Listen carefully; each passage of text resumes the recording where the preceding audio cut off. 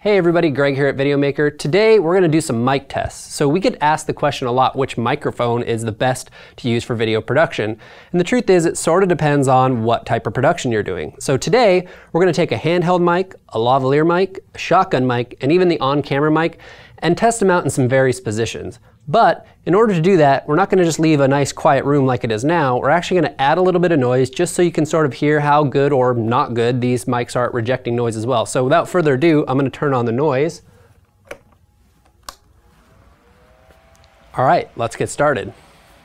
So this is our camera mic. Obviously you can tell that it's pretty far away from me, maybe around 7 feet or so. So, definitely not an ideal situation here because in order to get the mic closer, we'd obviously have to change our shot. So, there you have it. I've got this handheld mic. It's a dynamic mic. It's from Audio-Technica. And basically, I'm just holding it sort of as I would, if I was going to be on camera and we didn't mind if the mic was showing. So, you can definitely hear what this sounds like. So what we're going to do now is I'm going to take a different type of mic and I'm going to go ahead and do the same thing with it. So let's do that. So this is the Countryman B6 lavalier microphone along with the Sennheiser EW112 wireless system. And obviously you can tell that the mic is hidden because you can't see it. Actually, and you're probably going to get a little clothing rustle right here, but it's actually just tucked right in here. So you can see that, this is definitely a valid option if you need a little bit of a closer miking situation. Definitely susceptible to clothing rustle or, if it's a long hair subject, you can hide it behind their hair. So you have to deal with that sensitivity, but at the same time, pretty well hidden, nice low profile. Now, other bigger lavalier mics might not be quite so easy to hide, but this one's about 1/10 of an inch long, so it's pretty easy to hide. Okay, let's check out another setup.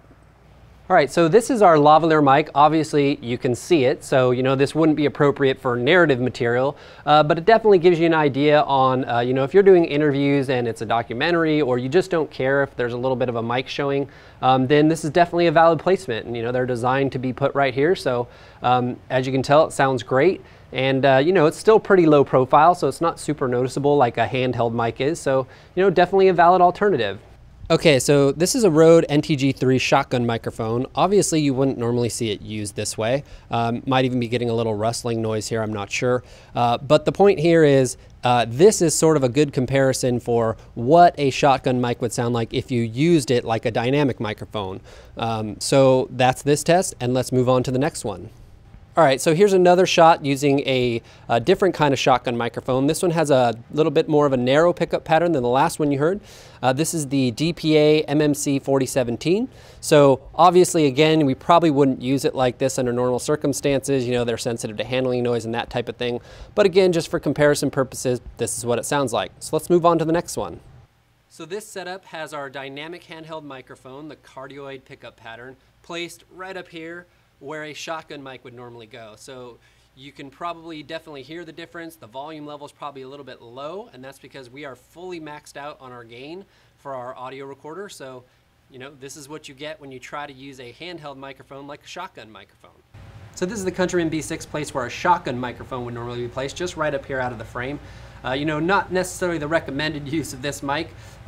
We did have to boost the gain on the Sennheiser receiver in order to just get a healthy level because basically the gain on our audio recorder was maxed out.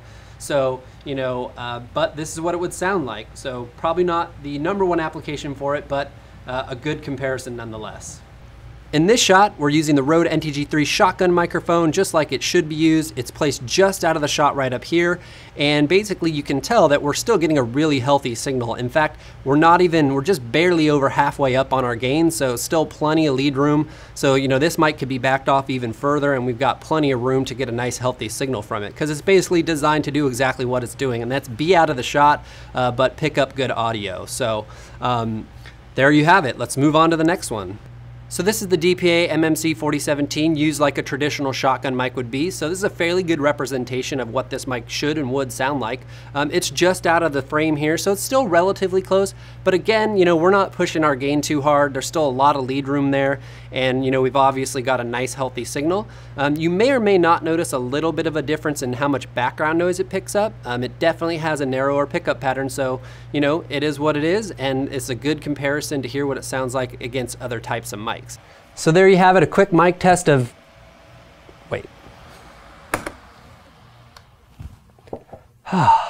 So there you have it, a quick mic test of lavaliers, handhelds, shotguns, and even on-camera mics. Hopefully this will help you understand what different mics are good at and what maybe they're not so good at, and help you make an informed decision the next time you're looking to buy a mic. Thanks for watching.